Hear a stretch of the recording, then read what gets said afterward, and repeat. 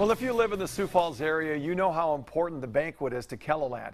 Not only have they been providing meals for people who might have had to go without one, but they also make sure the school children that they serve don't go without school supplies each year.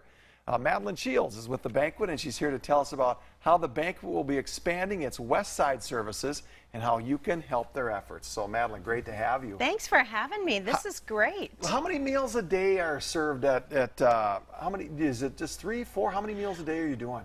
On Tuesdays and Wednesdays each week, we serve 3 meals each day, and it's 2 evening meals and 1 breakfast.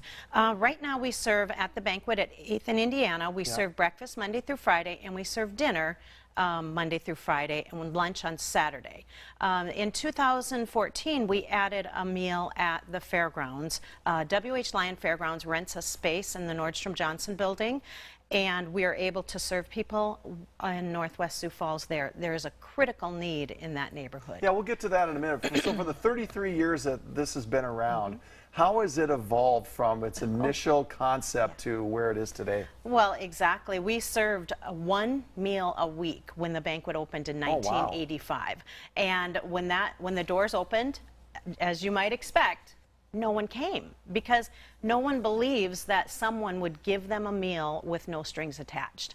And of course, as we promoted the banquet, it is having a meal and inviting in your friends, your family, and treating them as your guest.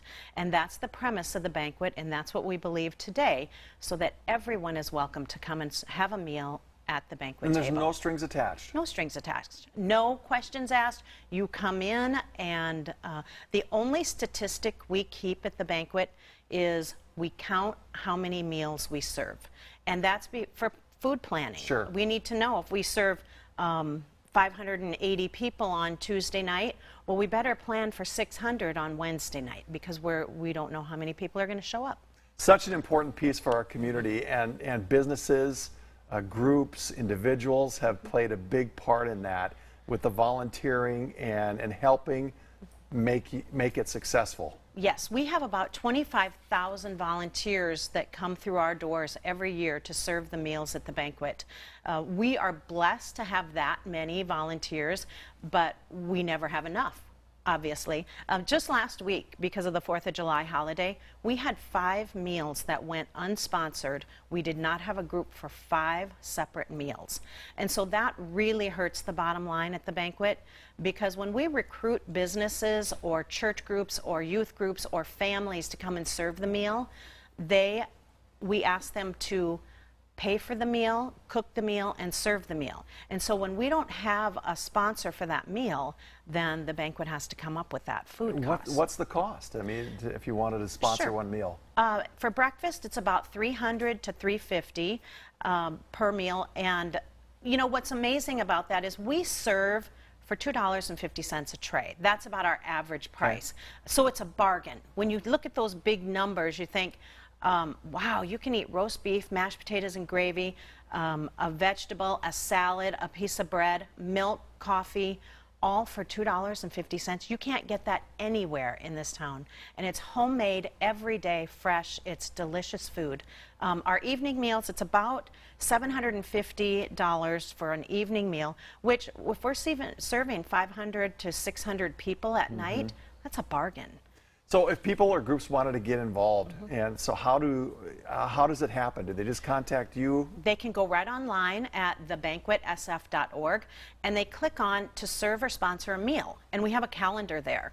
And on that calendar, it shows all the dates that are open. They can go in and manually enter their business, and then they will get a confirmation from our volunteer recruitment coordinator. She will get a hold of them, and she will visit with them, and she'll give them all the guidelines on what it takes to serve a meal. So you've got another project that you do. It's actually called Project SOS, that's outside of the meal part of it. So tell us about that. Yeah, Project SOS is Supply Our Students. And that started in about 1989, very unorganized. We had a mom sitting in the dining room eating with her children, and she started to sob. And the director at the time said, what's the matter. She said, if I can't feed my children, how am I ever going to get them ready for school? And it's very expensive, and that was way back then. And so what happened is it has evolved. What started as soliciting to the groups to buy a crayon or marker and bring it to the banquet. Now we provide 6,000 brand new backpacks filled with school supplies to children in Sioux Falls and all the surrounding school districts. Everything at the banquet is donated. And I think a lot of people are surprised when they hear that. The banquet receives no city, county, state, federal, or United Way funds. Everything at the banquet, for all its projects, all its food, everything is 100% private donations. So when people say, I only have $20 to give, how much could that's not going to help. It helps. $5 helps. Yeah. Because if you donate $5 to the banquet, you just fed 2 people dinner. We've got a minute to go here, and I want to talk about your expansion, because you've been at the fairgrounds, but you want to move west. Sure. Tell us about that. We need to move west of Interstate 29. There is a massive neighborhood at North Marion Road where there are families that cannot get to our facility at 8th and Indiana.